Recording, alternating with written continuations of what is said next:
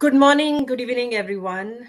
My name is Priya Samant, and it's a pleasure to welcome all of you today for this really exciting panel discussion, Democratizing the World of NFTs, popularly known as non-fungible tokens. NFTs are creating frenzy in the global markets, but they also pose regulatory, questions for its ever so rapidly evolving technological advancements. I would like to open this session with Mr. Jamshed Mistry, who is joining us today from Mumbai, India. So, Jamshed, welcome. You have been working with the clients, in the entertainment sector across the continents. So, can you please start by throwing some light on the international copyrights as they regulate movies and music, which is minted as NFTs, and especially, for the legacy movies, because in India there's a lot of demand for legacy movies now. So, what do you think about this whole issue or question that we have? So hi Priya, hi to all of you. It's nighttime here in Mumbai, but very happy to be here. So copyright, as you know, is very interesting, it's very universal. So that's the best part about the act. Whether we are in India or whether it's in the US or anywhere else, and we've always been used to the physical aspect of the copyright act, and then of course, as you know, we have several conventions. That is, the Berne Convention and things like that, which are international treaties which binds the Copyright Acts of different countries who are signatories to the convention. Now, as a result of that, when it comes down to something like an NFT, I think let's be clear. I think most of the copyright regimes around the world, especially, I can talk about India, even as far as the US is concerned. The first author, the first owner of the copyright, the artist, or in the case of the movie, as you know, copyright is not just a single right; it is a bundle of rights, and it develops as, for example, the movie goes on. So you may have, an actor would have his rights, his screenwriter would have his right, and ultimately the producer would also have his rights. So all these rights are there, and then they're all put together and they're registered normally. So when it comes down to actually an NFT, what happens is that by and large, till now, till we see a change in the law universally, I think you have to get the permission of the owner of the copyright as far as an NFT is concerned. Because of the format and the digital form that it is in, or even if it is a physical NFT, still the important thing to remember is that if you don't, then you may land up in line for copyright violation. So I think the first principle is always remember that yes, there is somebody who has that right, and that person or the owner of the right can then assign it. So technically, it's an assignment that happens in the process. So I'll pause here for the moment. Sure. So, tell us, because India is a very large market, and there are so many players across the world who have interest in this market, per se, with blockchain and the evolving of NFT marketplaces opportunities. What is the current situation of NFT policies in India, and what should artist community, musician community, and businesses expect in coming months? So, the good piece of news is that currently we are completely unregulated. There are cases that have, gone to court. The Reserve Bank of India had tried to ban it completely as far as crypto is concerned, but that was overruled by our Supreme Court. And currently, in fact, in this winter session of Parliament, they were supposed to come up with some legislation, which they haven't. So I'm sure, a lot of backdoor, discussion happening in this space. And let us see. Of course, the minute it comes out in some form or the other, it will be subject to challenge in court, which is far more easier to do in India than perhaps in other countries. So currently, so there is no ban technically, which is good. You can own NFTs in India. There's not a problem. But the problem is, if it is in cryptocurrency, then the wallet, etc., that is a little bit of a problem today. So, where do you open it? How do you get things transferred, etc.? So that's the position today. But I'm a eternal optimist. I think things are going to change, and we're going to see the marketplace opening up far more sooner than people can imagine. That's my little bit on this. See, optimism is what keeps the world alive, right? There's always hope, and we all live on by that. So, speaking about the opportunities in India, I want to move to Atharva and Jamshed. Thank you so much for sharing your insights. Atharva, this is the world of NFTs is a very evolving space. So when the stakes are high, with say a high budget movie or a high profile celebrity drop, how are the expectations managed for an NFT drop, as everything is traceable on blockchain? So there's a lot of stakes involved from a perspective of a business, and the celebrity. So how are those expectations managed? I think this whole activity of managing expectations starts at the level of education. Fortunately and unfortunately, we are at a very early stage. So understanding and interpretations of NFT opportunities are quite limited. And we work with clients from entertainment and sports. So these are actually the people who are at the cutting edge of most technologies. And in terms of NFTs, they are actually way more advanced than most of their peers in other sectors. But having said that, the point of reference that Indian IP owners are currently using to kind of get a sense of how valuable their IP is if it gets converted to NFTs, the point of reference often being used is Western brands. So somebody like if a company like Marvel does a drop of its comic number one and that sells for $1 million, does that automatically mean that an Indian comic will also sell for that kind of a valuation? Most likely not, right?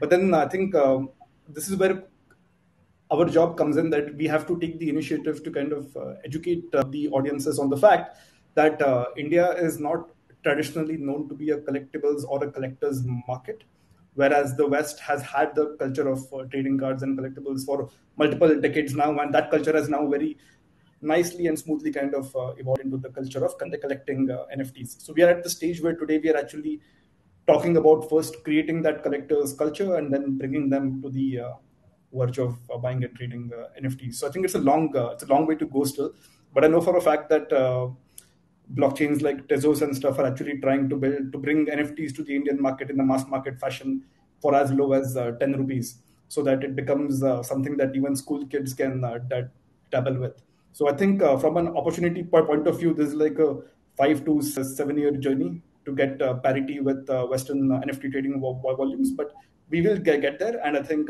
expectation setting starts with education, and we actually make it a point to give certain.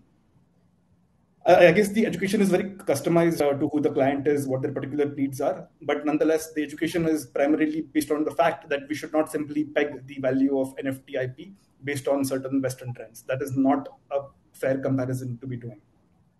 So you're saying, so there is a huge divide between the classes and the masses, how I see it from what you have mentioned, but there's also a huge opportunity to bridge that and bring that gap together.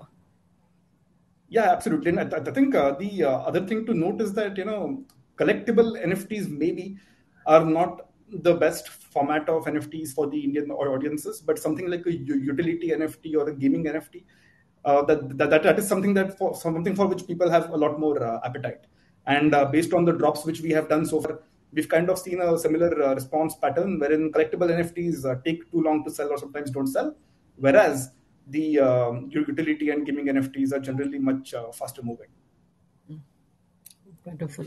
So, see, the competition is fierce, especially in the entertainment and the sports industry. I was just reading the other day, Viacom 18, T Series, and many other known entities have now announced their forays into this market. How can a startup face this fierce competition with no access to the network? Because what I'm seeing is, right, there are great ideas that are coming out of this space, great startups coming, but everybody is trying to get that piece of the entertainment or the sports network, and the competition is fierce. So sometimes, what do you think about that? So I think, I mean, I can only say something based on my own experience with Absolutely. this dilemma. But even we did not have that kind of a network access when we got started, and we actually wanted to start with sports and entertainment, the most difficult markets to crack. What we realized is that by the time we even went to pitch to these IP holders, the likes of Dapper Labs and Animoca brands of the world had already, made their pitch kind of in certain transactions. They had already deposited minimum guarantees and so on, and a lot of that IP was already locked by these early movers and very well funded companies. So I think very early on we had the benefit of pivoting to a slightly different model, and that is basically the fact that currently most of the work which we do with our clients is not around collectible NFTs anymore. It is around utility NFTs, which basically serve as access passes or tickets to metaverse applications that are being built for entertainment IP owners and sports teams. So to give you an example, we are, for example, building a cricket stadium in the Sandbox metaverse. But in that stadium, there will be certain fan-only events which can be accessed to holders of that particular NFT. And that particular access NFT is what we sell, not the general cricket team's memorabilia and collectible items. So I think the takeaway over here is that as a startup, we have the benefit and the agility of pivoting to the various components that are being built in the Web3 world. So be it building a fan community DAO, be it building a metaverse application, an NFT storefront. I think the only key is that we have to pitch and close what is available in terms of the open deals, so to say, because there is a monopolistic pattern. For example, in India itself, ICC has already given their rights, BCCI has pledged most of their rights, so have most of the IPL teams. And apart from cricket, all these sports put together don't even contribute half of the fan engagement that cricket does. So because cricket is the low-hanging fruit and the best market to go after NFTs, it becomes very crucial to somehow crack your way into it. And I think the only way to crack into cricket or any other high value for that matter is to give that IP holder something unique, something that they may not have already engaged some other company for. Very interesting. You brought the topic of minimum guarantees. So, I would love to come back to it because that's a discussion itself when we talk about NFTs and, celebrities in India. But I would like to move now. Speaking about startups, my question is to Kapil. NFT marketplaces are sprouting by the hour, okay, as we speak. But the growing market space is very susceptible to the abuse and the financial crime by the bad players. How can one do due diligence on such players or specific NFTs? Hi, Priya. Thank you for having me here. So I think if you look at from due diligence and regulatory standpoint, there are some very similar sort of nuances with the crypto market, the DeFi tokens in particular. If I break down the sort of challenges with due diligence now or regulatory aspect, number one is just proving the authenticity of the assets that's NFTs actually backing or based on. Then KYC of the seller and buyer, and then AML, especially with the Russian war. There are talks about can Russia now evade some of the sanctions by using NFTs, because I think the crypto, especially some of the macro assets like Bitcoin and Ethereum, AML has technology has improved quite dramatically. As far as the first one, when it comes down to sort of proving the authenticity, I think that the whole point of NFT as a technology, it's if you look at sort of kind of underlying architecture, it's a tamper-proof token minted directly on the blockchain. The way they are designed, they're supposed to be publicly traceable. They give you the mean to verify the origin and essentially prove the digital asset for the first time that you couldn't do in any other sort of kind of centralized mechanism. With that comes the challenge of we were talking about the IP issues that Mr. Jamshed were touching upon. But doing your due diligence is the most important part. Knowing the marketplace where you're buying is absolutely important. Like you said, there are marketplaces and platforms coming up by hour. It's very similar to as if you want to go in DeFi world, you want to put your MetaMask, you don't know who your counterparty is in the DeFi world. So that's a risk that crypto community is already taking. The institutional community is not taking that risk. Institutional community is still sitting outside the decentralized finance world. They are using centralized platforms. So that's where platforms like yourself, platforms like us, who are providing these add-on like KYC or AML type of services, are where one should definitely go. So you can actually trust the platform that is offering these platforms, these NFTs. KYC is an important issue. The issue exists in DeFi. That's why the centralized places are, again, platforms are the places where the platform is KYCing the buyer and seller. And then the money laundering. I think NFT forensic analysis technology is developing. Companies like Elliptic Chain Analysis, CipherTrace, they do a phenomenal job in tracing any sort of fund movements from source to destination. So overall, I think if you want to play safe, playing with a centralized platform is the way to go. But the technology itself is evolving and definitely keeping regulators awake. Yes, they are. And, each one of you is answering, and bringing so many unique points that, there can be a session separately just to talk about those issues. But you brought up Russia. So, I don't know how much we can see each other, but, I'm wearing yellow and blue. In support of what's happening currently in Ukraine. But with the current Russia-Ukraine conflict, this war is in time of crypto. NFTs are being created for fundraising and they are used as war bonds. So what is your take on it? Because you have rightly mentioned, with crypto coming in and, no hold on the sanctions in that world, what do you think about it?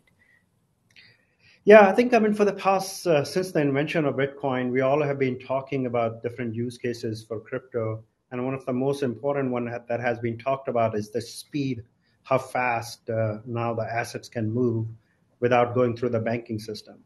So Ukraine is in the dire need of help. And moving any sort of help through traditional channels like Red Cross or other traditional banking infrastructure, by the time help reaches, it will be over for them. So crypto has now stepped in. The actual use case why crypto was designed for is now we're seeing the real example in front of us, where if I want to donate to Ukrainian people, I can simply send my Bitcoin through multiple charity organizations who are offering it. In fact, at CrossTower, we help a lot of charity organizations to take Bitcoin. NFT is, again, another sort of kind of like an asset class that's being seen. I believe at this point, some of the macro assets are still a better way to, like Bitcoin and ETH, which are liquid. Like if you're getting the help, you can actually liquidate some of those assets into local currencies and then actually use to buy groceries, to buy food. The secondary market for NFT still hasn't evolved. Yeah. So you can't really use that other than just to kind of protect your assets. That's another. Then the other important part is sanctions, right? So there is a claim about like, can Russia evade sanctions by using NFTs, by using crypto, and kind of like shutting down the banking system? Is it actually causing problem? Jury is still out there, but again, this is an eye-opening event happening, or history in the making, where the governments need to start taking sort of crypto much more seriously and looking at the sort of kind of pros and cons of the technology itself.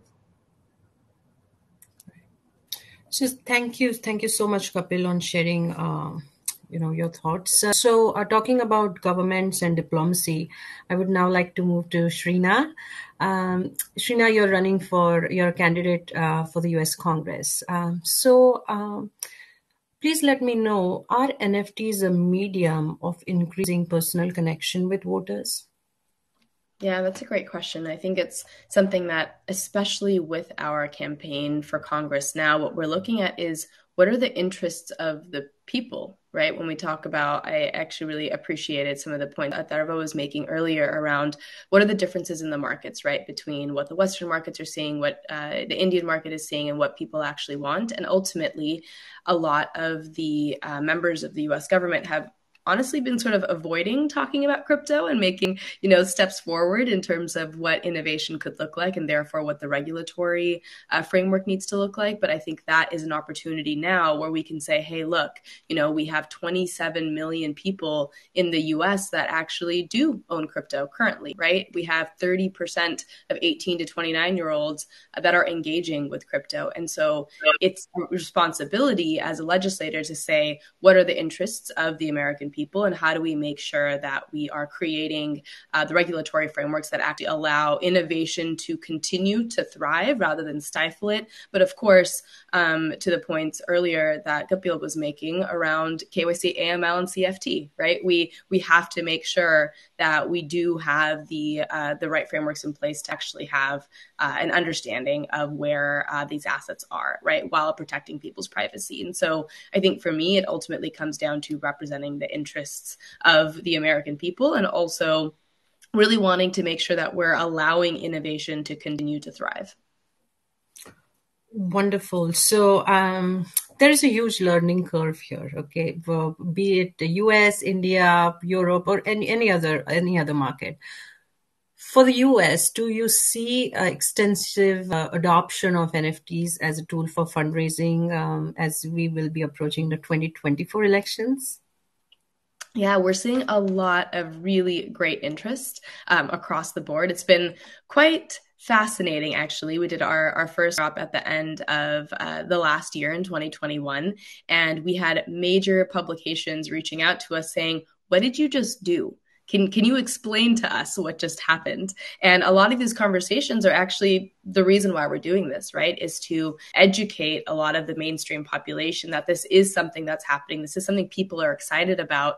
And we do think that it can create an additional pathway to have real conversations, right? The way that an NFT community has a Discord server and people are talking about, in this case, potentially the future of policy. I think there's a real use case for an NFT to potentially allow a more direct line of communication and also foster the ability for people to say, this is what we think policy should do, right? It could be the new version of a town hall, right? The same way that you can have access to a new communication platform within an NFT community. Why can't we do the same and have someone who's, 34 years old and would probably never go up the street to their downtown and attend a town hall meeting, but they might, comment on a Discord server, right? And so I think for me, it's creating new pathways for people to engage. And when we talk about the future of the internet, when we talk about the future of crypto, of course, we talk about decentralization, about ownership, but the fundamental aspect of Web3 is access, right? And so how can we ensure that this value that is so important to the future of this technology actually make its way back into how we're regulating it? Absolutely. I completely agree. It's access and access to all and inclusion. So, that's very important. So with that, now I would like to move to QuHarrison, and thank you so much, Shrina, for sharing your insights. NFT is a buzzword, but metaverse is 10 steps ahead of it. I have a 13-year-old who I see doesn't know much about what it is, but just talking about it sounds very cool to him. So metaverse is kind of a discussion in our home. Q, could you let us know, or explain rather, what is the relationship between a metaverse and NFTs? Great question. So the way I look at it is I see the metaverse in many ways as the next evolution of the internet, right? So we have the internet as we've known it, how we're talking right now through this video conferencing software run the world. And we've been on Zoom calls, we have web pages, but most of that exists on black screens and 2D environments, right? And the metaverse that's being proposed, or many metaverses that have been proposed, I don't know which one's going to win out, but the actual basis of it is that we're going to move into the spatial internet. So there's going to be a 3D element, very similar to what you've seen in video games, how you're living in these virtual worlds or economies that exist in our everyday lives. In the same way that you'll have a digital copy of you that is created by the camera, and it's sent to this 2D platform. You can see it on this website, on this video side. You would have like a digital twin or an avatar in like these virtual worlds known as the metaverse. What's fascinating about it is if we have a virtual world, you're going to need a virtual economy. And in order to establish that virtual economy, the way I see NFTs is one way to create precedent around what is a digital asset or a digital collectible that has value, that can't be intrinsically copied or shared in a way that is not prohibited by the smart contract. So I think that digital scarcity element is how NFTs and the metaverse kind of coexist. To give it a little bit more grit, I think the number one used example is like Fortnite. So your 13-year-old son can hop in Fortnite. When he gets there, he has a currency that he has to exchange. So he'll take, USD and exchange that for V-Bucks. Those V-Bucks are then like a fungible token that can be used to get access to skins and in-game assets that are more non-fungible, but not really, right? In the sense that like they're limited or they're rare, or there might only be several thousand of these and millions of players, right? And so you have that really mimicking itself in the larger world through cryptocurrency and NFTs. And so when we enter the metaverse, some of the digital assets that you have that go from, with you from place to place will be NFTs. At least that's how I see it. So, do you think that NFTs affect the metaverse economy, or there is something else that will come up? So you never know technology, right? It's like programming languages. Like, there was a point where there was the precedent to creating an app was Objective-C, and then, something changed and it switched over to Swift for iOS apps, at least. And when I think about it, it's like, the format, the standard right now is the NFT, like the smart contracts that are powering NFTs are a great, proof of concept. We're seeing what it looks like at scale right now. But, the thing about it is, emerging technologies can constantly evolve and build on top of, what we've learned. So I think fundamentally right now, there's a long road ahead for the NFTs and smart contracts in general. But there's definitely a lot of developers trying a lot of different things in all assets. And maybe we find, there's more innovation to be had on the wallet side, and there's better tokens to interact with that, can have some duality to it. But I think we're many years away. So, I'm going to ask some common questions that, any one of you all in any order can take it. What do you think is the future of NFTs?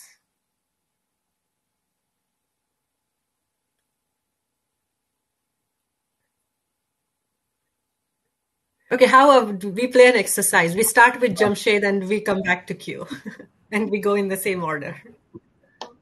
No, I think, especially if you're looking at it from the art perspective, I think, art as the creative side.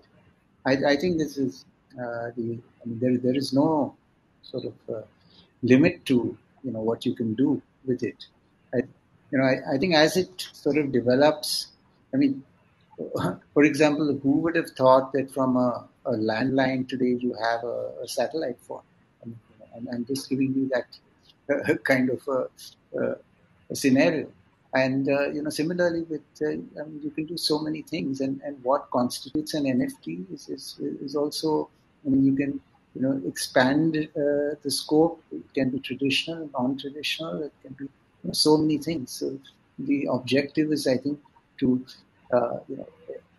encourage it, to ensure that people are aware of it, and then ultimately own it. I think that's a simple 2-3 step way of moving ahead. So. Yeah, Atharva? I think NFTs will basically take over in many other applications beyond art, entertainment, and sports. I think in the next 3 to 5 years, everything from receipts of expensive items all the way to land records, documents, items like birth certificates, death certificates, all of these kind of, whatever. So basically, all kinds of important documents, probably receipts of high value items, most in-game purchases would become NFTs. Of course, within this, there will be a lot of nuances. But I think the other big trend with NFTs would become the trend of interoperability. So, which would mean that if you get an NFT in one game, and that game is built on a particular virtual world environment, most likely there will be technology that will enable you to bridge that NFT to a different game, use it in a different way, and so on. So that set of NFTs which you hold have utility in multiple metaverses, hopefully multiple games, and in multiple other utility platforms. But I think that they will take over way beyond just art and music and movies. It will be in a lot of other day-to-day items. I'll go next. Having network difficulty. Hope you guys can still hear me. Yeah, we can hear you. Yeah, I break down sort of the power of this technology into two parts. One is underlying principles of blockchain, which is the disintermediation, peer-to-peer transactions. So the fact that an artist can actually directly reach to its audience, to its fan, without relying on some of the intermediary distribution platforms such as iTunes, YouTube, Spotify. We will see a Netflix movie distribution. We will see a dramatic sort of impact on those entertainment distribution platforms. They may or may not play a role. But probably what Netflix did to Blockbuster, somebody in NFT is going to do the same to Netflix, unless Netflix catches up. We know YouTube is jumping into NFT space for the same reason. The other aspect is, I think what you was talking about, just the infinite possibilities of metaverse. Coming out of pandemic, we all have learned to live our life on internet. Practically, we all just watching screens, and we are walking around on the streets. We're sitting, we're having dinners on the screens. We're living in a metaverse. So the life in situations like war and pandemic can go. You gotta keep going, and metaverse gives you that sort of ability to interact with other humans without physically being there. So there's just a lot of potentials from completely two different angles. Very well put. Yeah, I'd completely agree. I mean, I think asking this question is like asking the future of the internet, right? Before it happened. And so I wish I had a magic ball that I could look into and that would tell me the future of NFTs. But I think ultimately, especially from my perspective now as a candidate for Congress, what I'm really looking at is how do we make sure that we have the right regulatory framework so that we actually allow the innovation to continue, right? We're keeping people safe. We're maintaining privacy. We're making sure that we have the right approaches to do KYC and AML and CFT.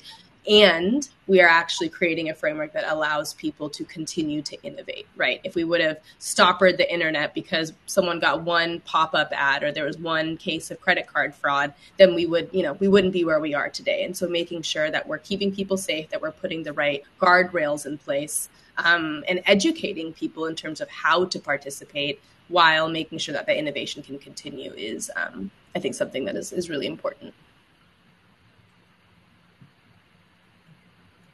Hugh? Yeah, no, on the future of NFTs, I think it's like twofold. First, I'm glad that we're 1 year into it, right? In the sense that, NFTs have been mainstream for exactly. It's March 2022, so exactly about a year.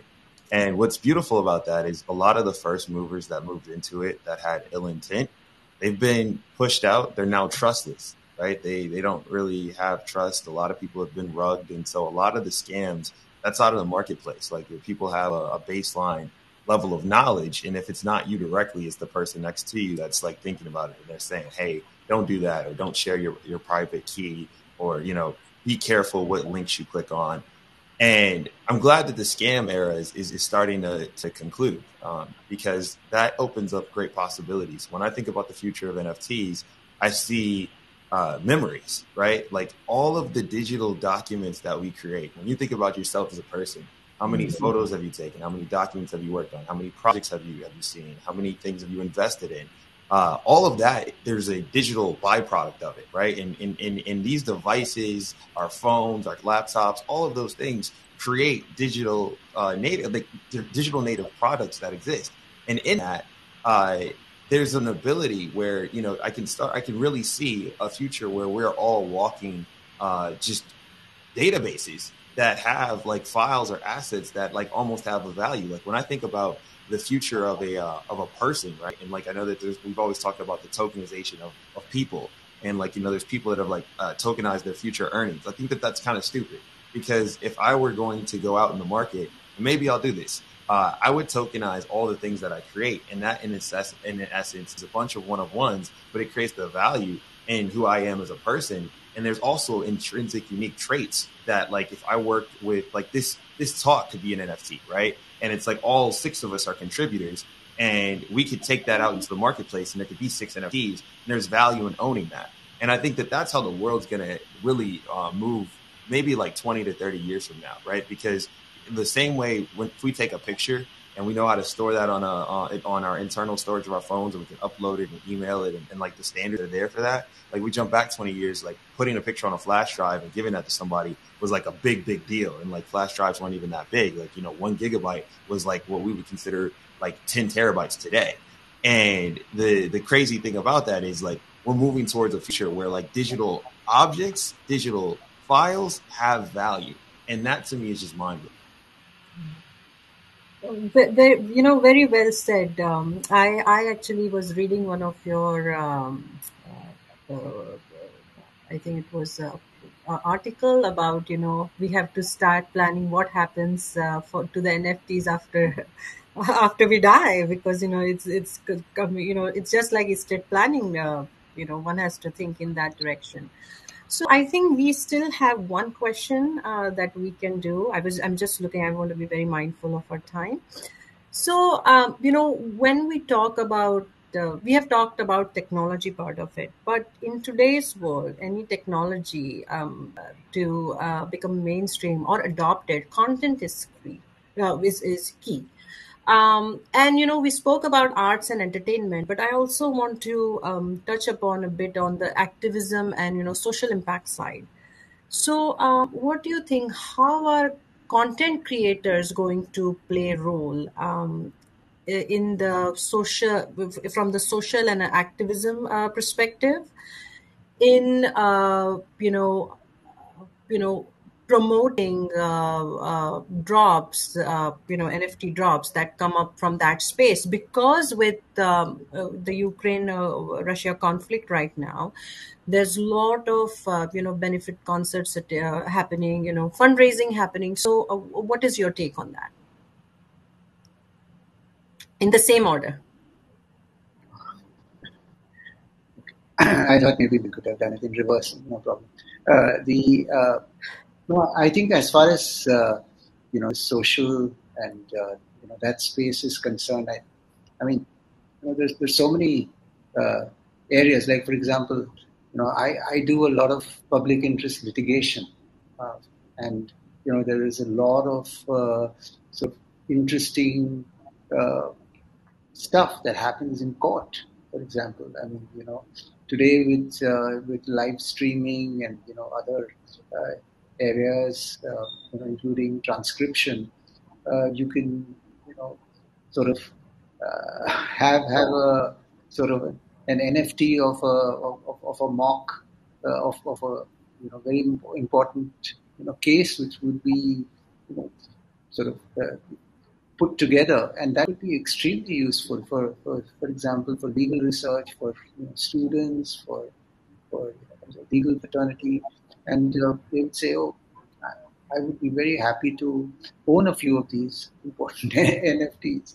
I think so. I mean, it area to area, and then of course it depends. I mean, you say you do work on for the environment or for anything. So all those the experiences can be sort of put together, and again uh, like I think when we were kids, you had Fireball and 5 saying that you go where no man has gone before, and just let your imagination fly. And with metaverse and what Q was talking about, and we'd love to have this conversation, maybe a year down the line and see what new innovations technology has led us to. Yeah. So we have only 3 minutes together now. So I want, if you can keep your answers in a Twitter style format. So, I want to make sure that we all get the opportunity to speak. But thank you, Jamshed, for sharing your thoughts. So yeah, getting to the next, I think that in short, the global community is a very small portion of it is actually currently technologically savvy enough to be able to participate in NFTs, be it for fundraising or otherwise. So I think if you really want to use NFTs as a tool for impact, we need to first reduce the friction to get people to make the NFT purchase. So make it easier to do fiat on ramp and other Web2 type integrations, so that more people can actually purchase NFTs if they wish to. Because currently you have to first have your MetaMask funded with via an exchange, then go to a marketplace, buy it. It's a very long process, which only the most savvy people can do. So I think from a social standpoint, to be able to reach to the masses, to be able to trace the help from source to the destination is very important, especially in countries where corruption is so high. The help never reaches in 100%. If government wants to put $100 in a farmer's pocket, he probably is only getting $10. 90 is, or whatever the currency is, 90 is getting eaten by the corrupt politicians or the bureaucrats. With this technology, and this is not just NFT, just the blockchain as a technology, traceability is so important. And then I think it's built for masses and brings financial equality.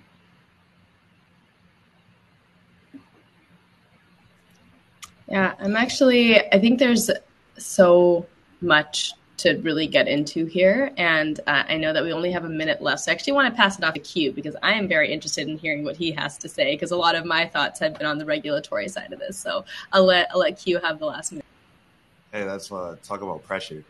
I think that it's twofold. One, it's friction, right? So we have to decrease friction, and I don't think we're anywhere near how we're manipulating and just creating and distributing NFTs reminds me that more of like what a computer programmer was doing to create, JPEG images. There's going to be tools and software suites in the same way that like when we were first putting images on computers, like in the 1950s, 60s, 70s, and then like you have software suites like Photoshop and Adobe.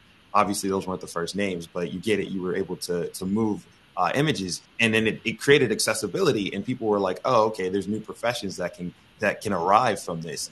The people that are raising money today, I think that like that's the core crux. Is like, what am I doing in this space, and how is that allowing value not only for the investors, like temporary, because some people are seeing the prices where things are shooting up 500x or 1,000x. Like we've seen OpenSea go into its crazy valuations, but beyond that, like it's like, how are you going to bring in the next 100 million users in crypto? And they're not going to be as technically savvy.